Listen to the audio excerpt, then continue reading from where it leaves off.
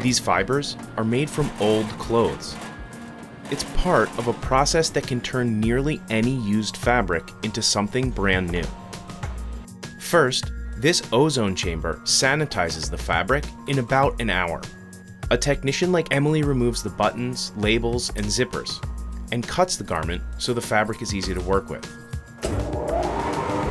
The shredder strips the bits of cloth down further, but this part of the process does require some new materials. Another machine mixes that cotton with the recycled skirt.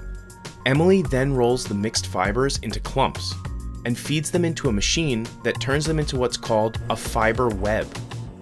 But what happens next makes the assembly line in Hong Kong the first of its kind.